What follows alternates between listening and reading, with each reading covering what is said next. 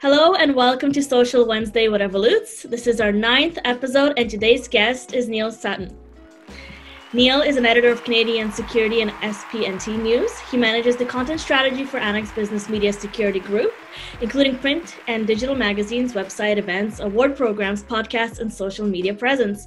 Neil is also a board member for the Canadian Security Lifesaver Association, an organization that recognizes and celebrates the life-saving achievements of frontline security professionals across Canada. So thank you again, Neil, for being here.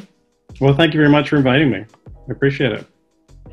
So Social Wednesday is a series where guests play a game of 12 questions and have less than 10 seconds to answer. Neil has not seen the questions before and this is not rehearsed.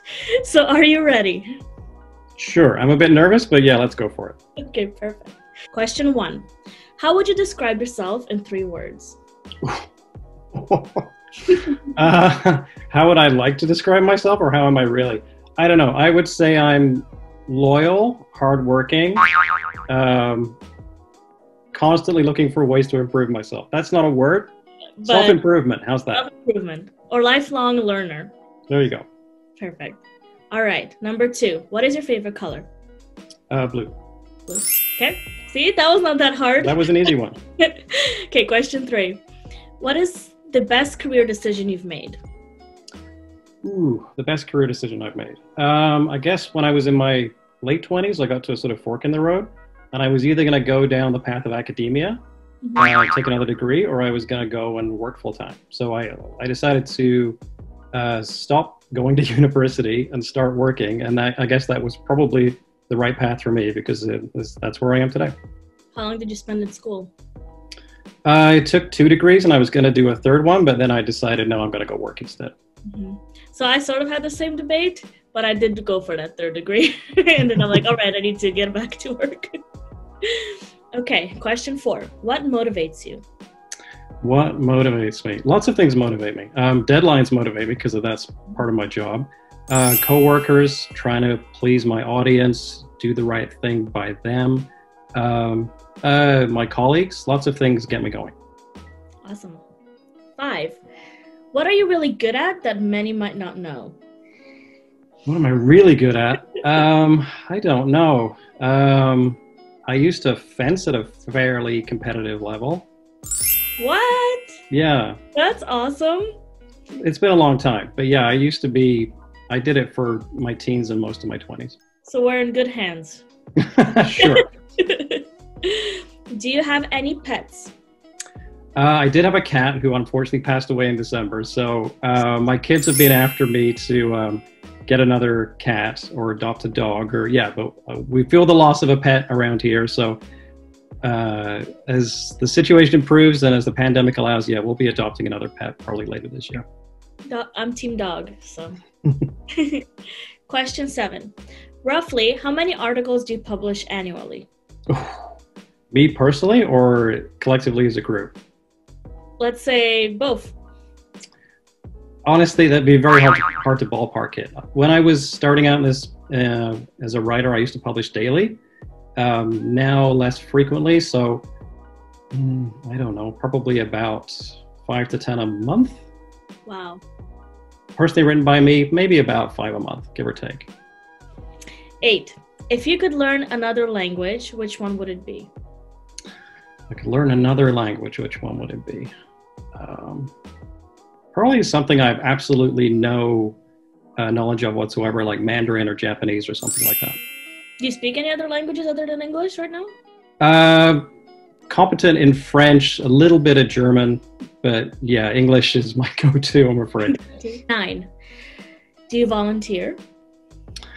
I have volunteered. I've volunteered for the Humane Society before, and I'm currently volunteering for the Canadian Security Lifesaver Association.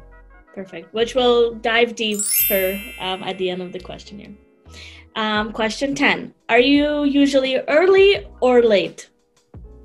Early appointments or early in general? In general, like for a meeting, are you usually the one that is early or the one that's always like, sorry guys, I'm late? I have a propensity for lateness, so I always strive to be early, so I'm usually early, just because I try and overcompensate. At least you're aware of your strengths and weaknesses. Yes. Question 11. What are you most looking forward to post-COVID? Probably spending more time with my kids outside of the house. So taking them to the things we haven't been able to do for the last year, whether that's, the aquarium or just, even just going to the mall. That feels like a treat these days, right? So spending more time with my kids doing stuff that doesn't involve being at home or in front of the TV or things like that. That's good. I suggest the ROM. It's really nice. Yeah, no, I've been there. Enjoy the ROM as well. And last but not least, what is the last concert that you went to? The last concert. It feels like it's been so long. I think it might have been a Rush concert a couple of years ago. Yeah. All right. Well, that's it. That concludes the questions. That's it? Did very well, yeah. So wow. Thank you so much for playing. And what did you think of the game and questions? It was... I thought you were going to ask me harder questions or more probing questions, so I appreciate the softballs.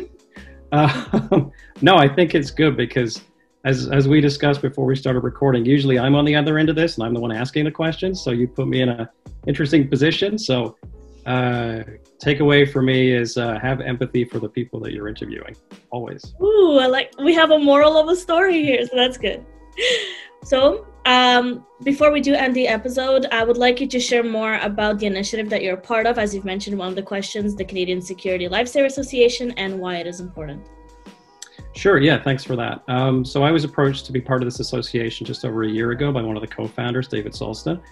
So it's an organization that recognizes the life-saving measures that frontline security professionals take across the country, which is, a very frequent occurrence. I don't think people are necessarily aware of, especially outside the industry, of the importance that frontline security professionals play in our daily lives and helping people, whether it's intervention of a drug overdose or just sort of intervening in a situation that could be potentially dangerous. So our next, I think you're going to air this coming Wednesday. So our nominations next close on March 19th, and we have an award every quarter. So if you missed this one, I would encourage you to nominate frontline security professional for the next one. All right. So yeah, this is coming out March 17th, so they'll have a couple of days to send in their nominations as well. So thank you for sharing that, Neil. And this concludes episode 9 of Social Wednesday with Evolutz. Stay tuned for the next episode. And in the meantime, if you have any questions that you'd like to ask our next guest, or even recommend a guest for the series, comment below. Thanks again for watching, and see you in 2 weeks. Thank you, Susanna. Thank you. Yay, that's it.